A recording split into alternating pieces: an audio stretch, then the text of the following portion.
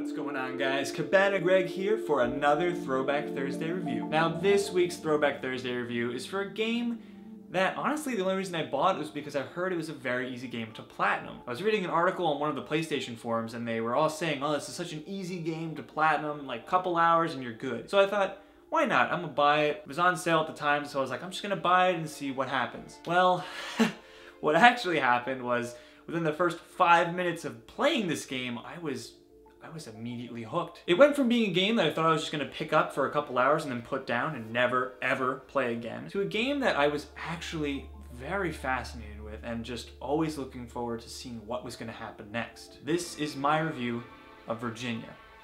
Please enjoy.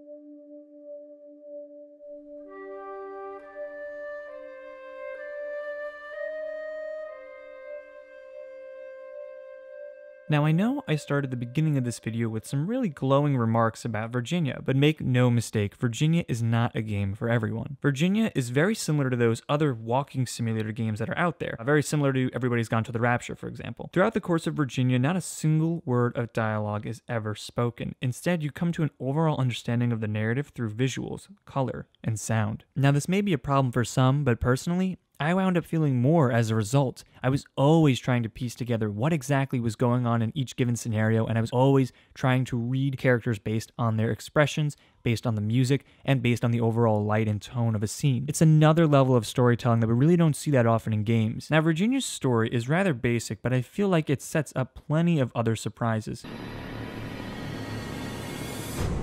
In Virginia, you play as Special Agent Ann Tarver, freshly recruited to the FBI and thrust straight into a missing persons case in an otherwise uneventful town in Virginia. Now, to say much more than that would kind of screw over you guys who are interested in playing this game, because Virginia is a game best experienced knowing as little as possible going in. For me personally, I had no idea what to expect, and it really made for a more enjoyable experience. The game reminded me of a David Lynch film. It's both experimental in its structure and surreal through its imagery. At first, I wasn't sold on the visual styles of Virginia, but as the game went on, I really came to appreciate the overall design. The game possesses a striking, low-poly aesthetic. Its landscapes are stark and clean. Its character models are very light on detail. The game and its art direction hooked me, and there were plenty of beautiful sequences throughout the course of the game. One scene in particular featured Anne and her partner drinking a few beers while on top of a watchtower. The starry night sky and dense woodlands had me gawking at the screen in amazement. The way that Virginia's narrative is cut together is very similar to a short film. In fact, Virginia as a whole is a very cinematic game. Transitions are complemented by crescendos in the music. Pretty much all of the visual elements are synced together with audio cues and musical overtures. Now, Virginia can be completed in a little under